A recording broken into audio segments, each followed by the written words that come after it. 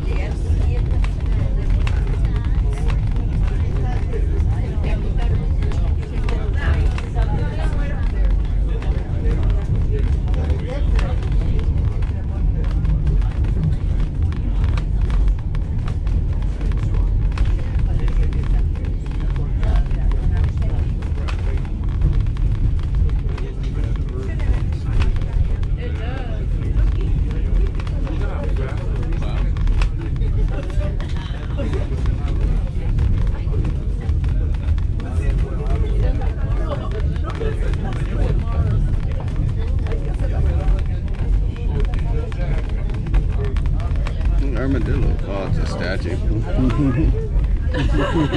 Looks like a real one.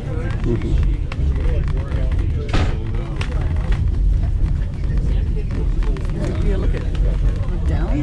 We're right on the edge of this. All right, folks, we're now rolling up to that wooden trestle bridge we saw from down below. If you look forward and you look left-hand side. You'll see it come into view in about 30 to 45 seconds from now.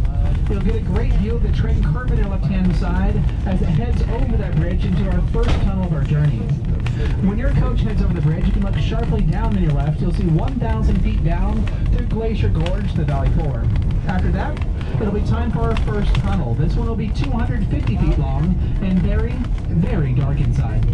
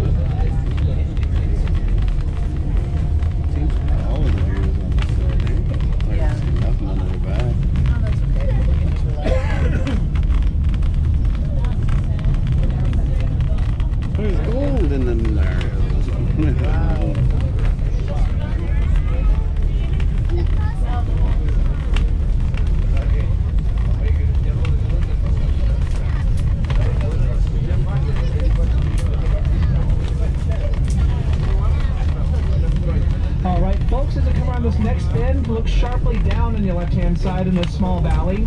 Near the bottom, you'll see a rocky shelf open up. This is the last remnants of the White Pass Trail used in the Great Stampede of 1898. Scattered alongside the trail you see scrap metal, shovelhead, pickaxes, actual artifacts of the Great Stampede. This narrow trail is barely more than 2 yards wide, yet supported two-way traffic for man and beast alike. The Stampeders are carrying all their goods up to the summit of the White Pass, where the Northwest Mounted Police would inspect their goods before they'd be allowed entry to Canada due to fears of a famine outbreak. It would take some people 40 trips up this trail to get all the goods to the summit, 800 miles of hiking to make it 20 on the map. 800 miles to make it 20 miles.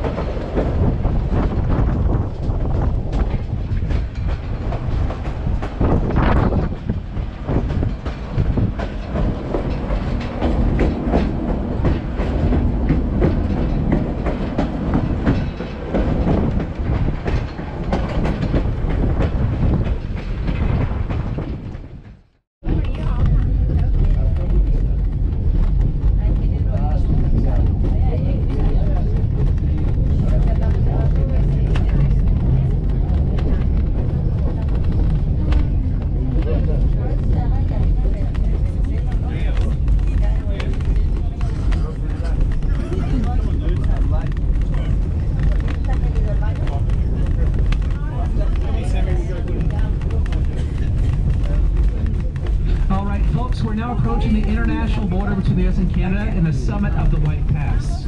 We'll see the physical border marked in the cliff face on the left-hand side. It'll be a bronze obelisk flanked by the U.S. and Canadian flags. Past the summit on our left, you'll see a brown cabin that reads NWMP for Northwest Mounted Police. This is a replica cabin of where the Mounties are stationed up here.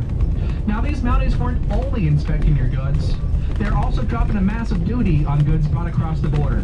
He did not want to argue about this tax, as this was a trained military detachment heavily armed with Maxim machine guns, the first modern machine gun.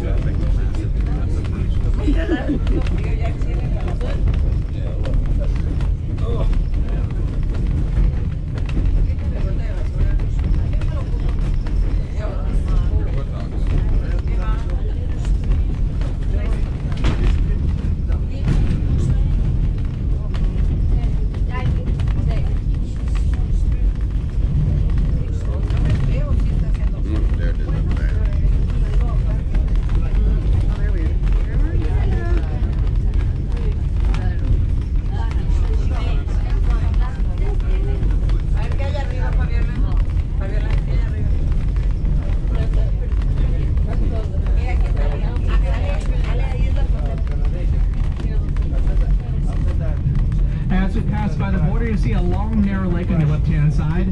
This is a lake at the summit of the White Pass, so we've cleverly named it Summit Lake. Now, this is called a glacial tarn. It's a very long, narrow lake. It's carved out by glaciers long ago.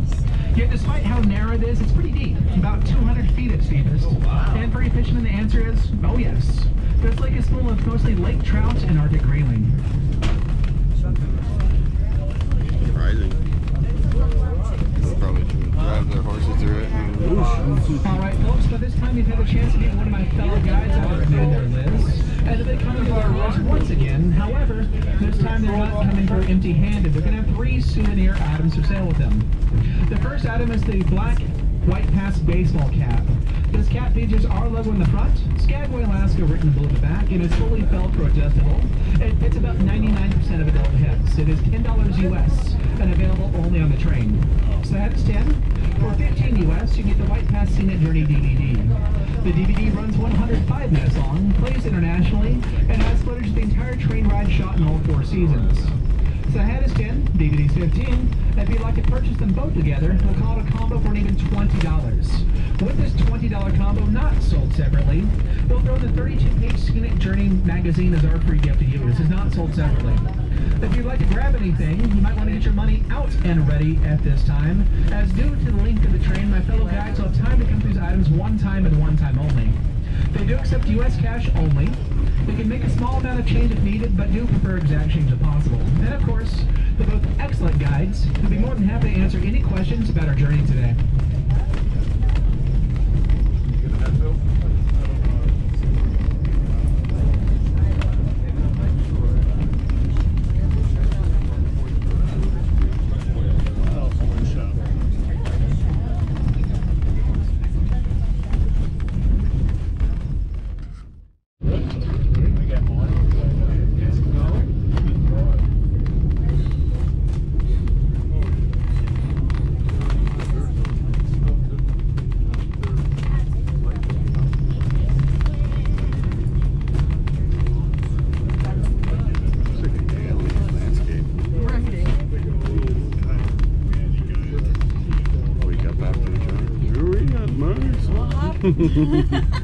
Yeah, right.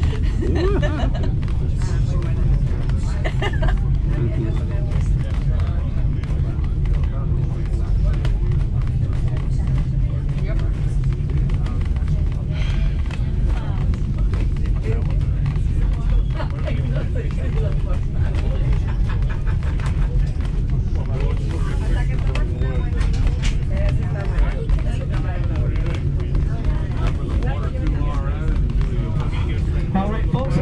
Side, we can once again see Summit Lake.